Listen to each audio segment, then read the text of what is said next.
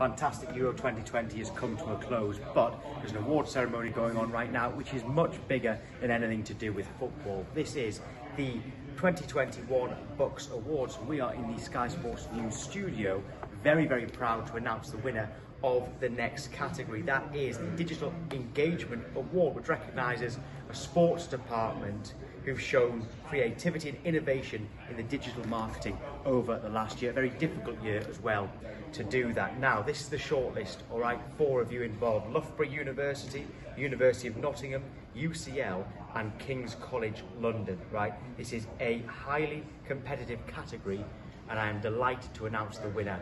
That winner is King's College London. Well done to you. You are the 2021 BUCS Digital Engagement Award winners, and just got a little bit of reasons why you have been chosen to win this award. You stood out for the impact that you've had on your students at the university and their innovative ways of preventing Zoom fatigue, which is something we're never used to.